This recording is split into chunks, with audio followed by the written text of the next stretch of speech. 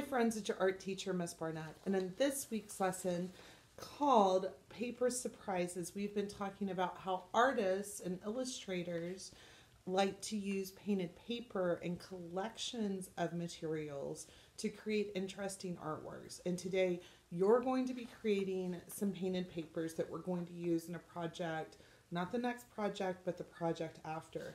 So you're going to need 2 pieces of large paper and a variety of materials. Now I'm going to go over several different ways to make painted paper.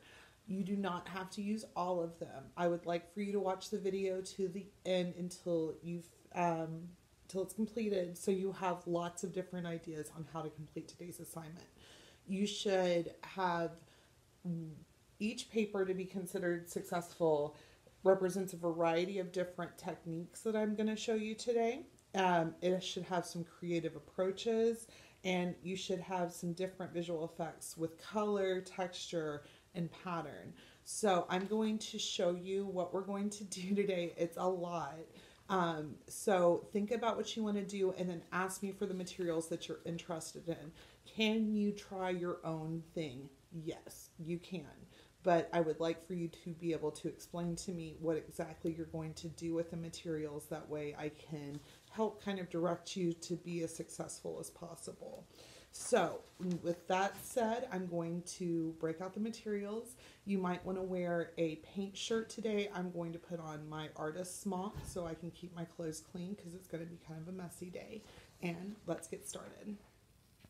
All right, friends, so one of the first options that you might want to try today is texture rubbing. So we're going to use the texture plates. You'll just simply put one under your paper and using a crayon and rubbing back and forth, we can pick up the beautiful textures of the plate. You can try layering different colors on top.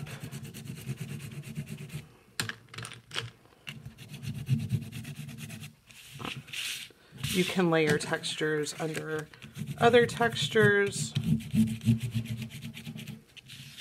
Really, the options are pretty wide open here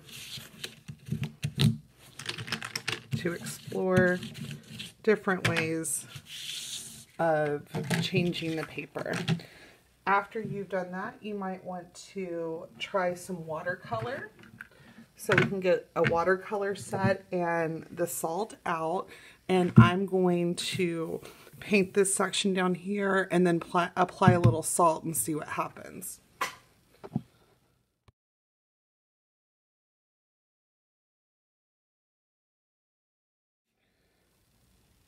All right, friends, so you really want to make sure that the watercolor is wet while you are applying the salt.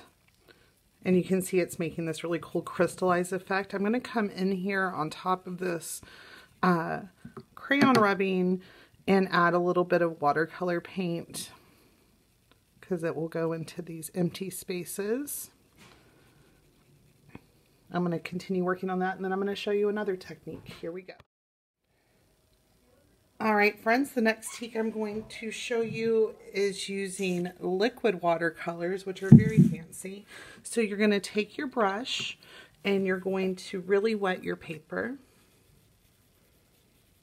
Super, super wet.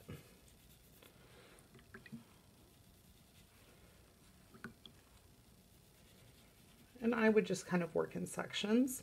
Then you're going to take your watercolor and you're going to kind of hold the brush up and tap it gently and get some of this dotting to happen.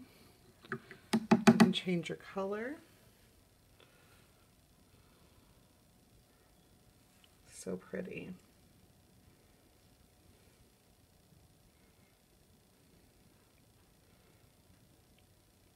And the wet paper really lets it flow and kind of blend into this pretty kind of pattern.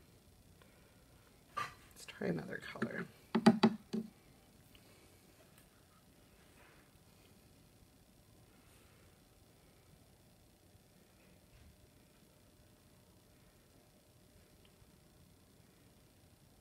Okay. Beautiful. The next technique we're going to try is using a little piece of saran wrap and some tempera paint, and I'm just going to paint onto the plastic wrap. Here we go. All right, friends, so I've painted my cling wrap. Now I'm going to bring my paper back over and very carefully press this down and rub.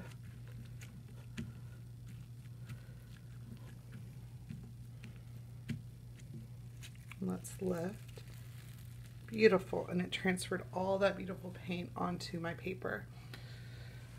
All right, so now we're going to try the cardboard technique. All right, friends, using my tempera paint and my cardboard, I also have these really cool combs and regular combs that you could try out. I'm going to dip my color, my cardboard into the paint, and I'm going to drag it through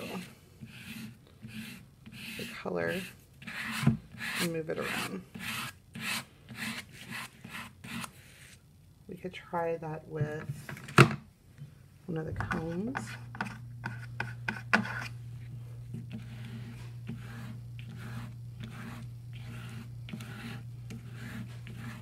And you can just experiment with this until you get a texture that you like. Very cool.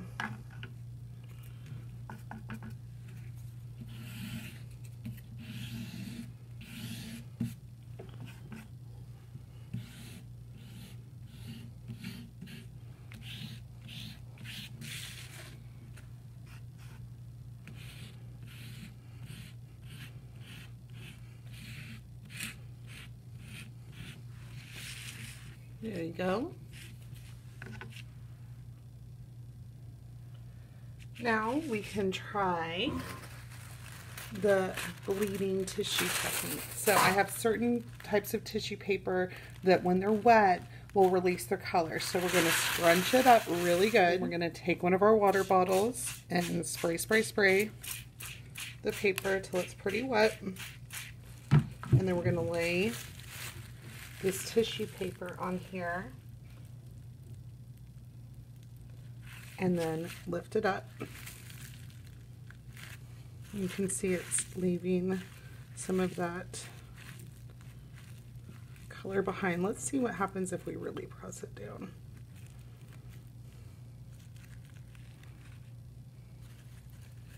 It's kind of a gentler, softer kind of color releasing.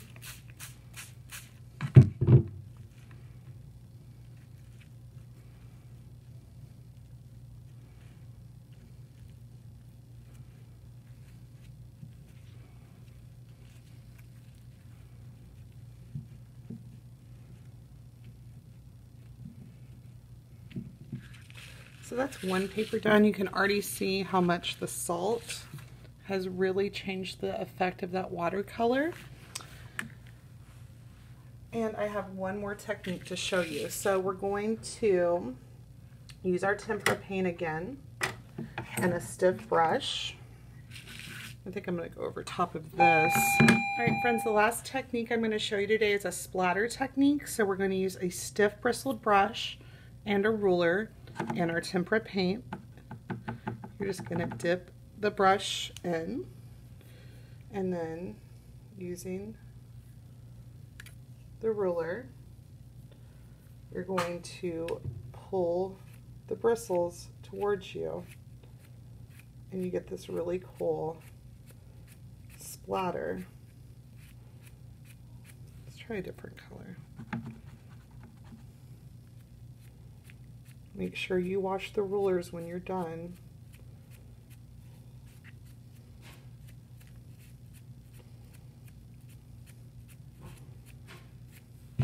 Alright, friends, and there's one of my painted papers completed. I'm going to do another one, course, you should also make 2. I hope you have a lot of fun experimenting today, and let's get started.